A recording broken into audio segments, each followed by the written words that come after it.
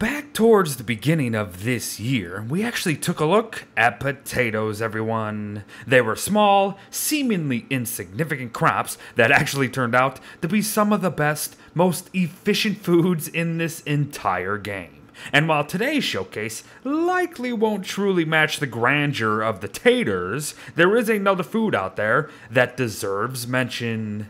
Kelp Fronds. From easily accessible spawning locations to incredibly fast drying methods, Kelp Fronds may just become your new go-to snack. Let's discuss. And we'll start with where to find the wet, slimy green stuff. What we are actually looking for are called bull kelps, and for the most part, groups of 7 or more are dotted all about the coastal oceans, the parts of the ocean nearest land, mind you. With world generations varying for everyone, and with lone bull kelps floating around, there's really no telling how many will be around for you, nor how close they will be to land. But there is always another surefire option. The rocky beach biomes of the land of loons, aka the Lunar Islands, folks. As we'll come to find today, both the rocky beach itself and the lunar archipelago are by far the best place to gather loads of kelp. But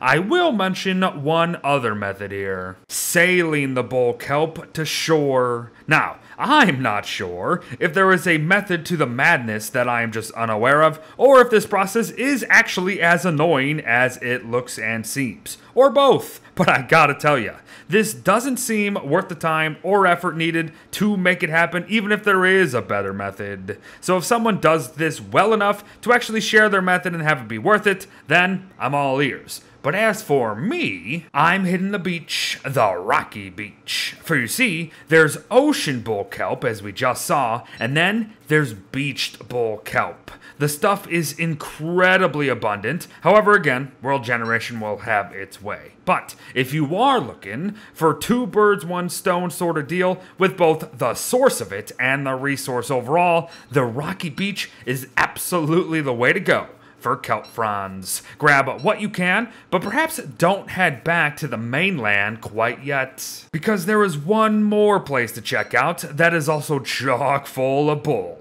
The Lunar Archipelago. Even though they can contain the turf and boulders of the lunar mines, they still fall under the rocky beach biome. So kelp aplenty is here, folks. Cover the island proper, and then these small additions, and I promise you, you'll be swimming in the green stuff. But before we head back, there is actually one final thing to mention about bull kelp. They are actually a set of melee weapons. Bull kelp stalks can be planted, yes, and this should absolutely take high priority. However, equip one perhaps to slap some mobs silly.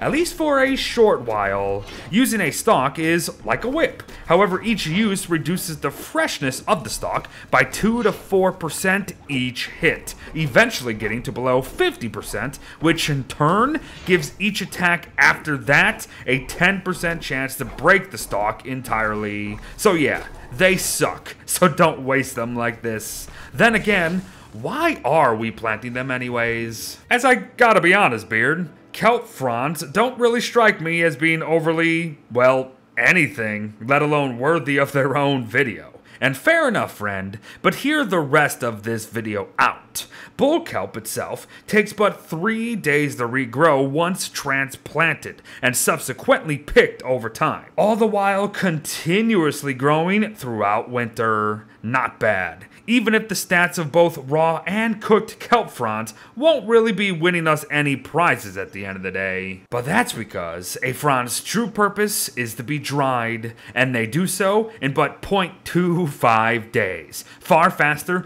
than anything else in the entire Don't Starve franchise, and it's not even close. Now, dried kelp fronds will look to restore 1 health, 9.375 hunger, unless you're word of course, and 10 sanity each bite. And while that may sound underwhelming, you have to remember just how easy and efficient the harvesting process is and will become, and how often you'll be able to do it in general once you transplant them. Once again, think of them as your new snack, not really your go-to overall food. However, it's still best to know what other foods will become more accessible with kelp fronds at the ready, if they themselves aren't really doing for you at the end of the day. And California rolls are whipped up via kelp fronds and fish and will restore 20 health, nearly 40 hunger, and 10 sanity each. So yes, here comes the easy and efficient stuff. Not bad. But actually, there is a less efficient thing,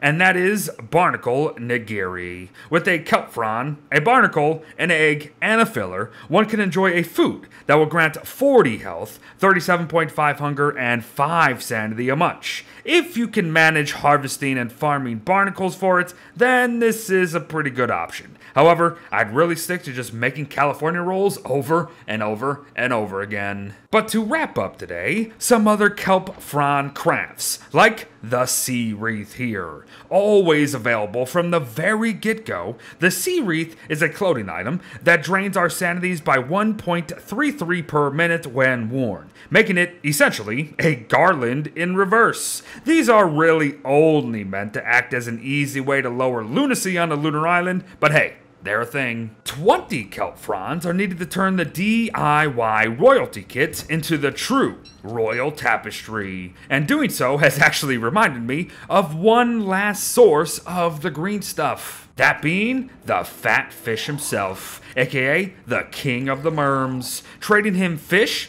eel, or ocean fish leads to a bunch of smaller resource items and trinkets. However, there is also a 29% chance to receive 2 to 4 kelp fronds per trade. So, take advantage. This is not a bad trade at the end of the day, if you know how to use them. Know what is bad, however? The Strident Trident, our last item of the day. Not only is it extremely expensive and annoying to make, with requiring 3 narwhal horns, we can't even access the craft unless we find and kill the Crab King, for Pete's sake. Another thing that is overly bad and annoying. That all said though, for those who don't actually know what it all does, the Strident Trident is a melee weapon that will deal 27.2 damage while you're on land and 68 damage if you're sailing out on the water. Plus, it's got 150 uses, which ain't too shabby.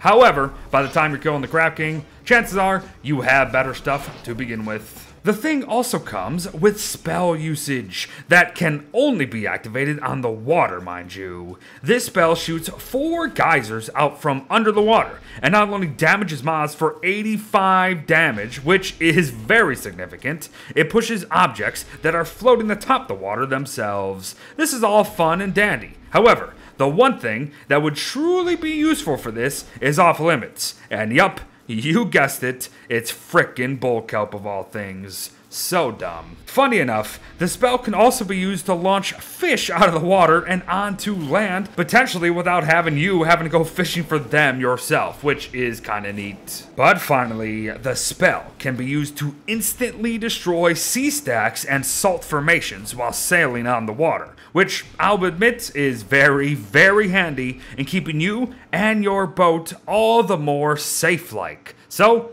there you go. And there you have it, everyone. A quickish bit guide thing on kelp fronds in Don't Starve Together, which actually didn't turn out to be all that quick, but what have you. As I said though, maybe not as eye-opening as the potato video, but still a valid excuse for a video nonetheless. If you use these properly and get enough, they really, really can go a long way for ya. But thanks for watching, folks. Well wishes to all. Get that green, and I'll see ya in the next one. Bye-bye.